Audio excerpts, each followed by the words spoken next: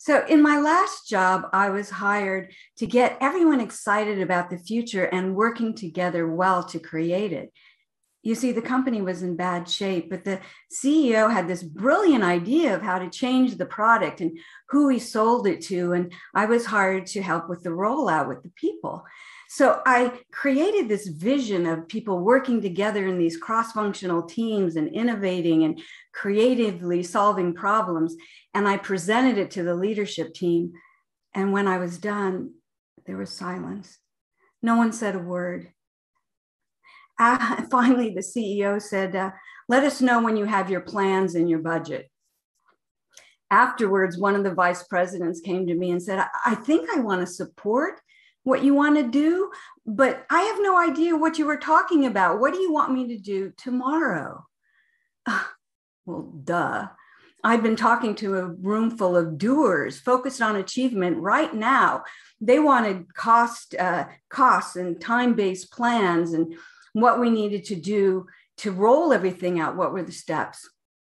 And I should know better. I know that there's 4 dominant communication styles. There's doers who are achievement focused now in the present. They want action. They want to know what to do, what's it going to cost. But there's also your interpersonal style. They're more future focused. They were who I thought I was talking to. They wanted the visions. They wanted to be excited and inspired by the future. Then there are the supporters. They are looking at what's going on now, but they're more focused on relationships. How is it going to affect people? Is it going to affect the harmony? How are we going to bring them together? How will they feel during the rollout? And then you have your calculators. They're also looking into the future, but they're looking at what could go wrong. What are the problems? How are we going to solve them? So you have your doers, your connectors, supporters, your interpersonal, and your calculators.